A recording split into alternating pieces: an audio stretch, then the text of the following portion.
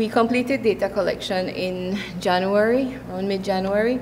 Right now what we are doing is some final cleaning up in the field. We are doing some very limited revisits to a few households that we need to revisit, and we are preparing for data processing. Data processing of hundreds of thousands of records takes a while. So we are preparing for that. We expect to be doing the data processing, and this includes also making estimations for households that we were not able to reach. Maybe we went and nobody was there, and after repeated visits we couldn't get in contact with them.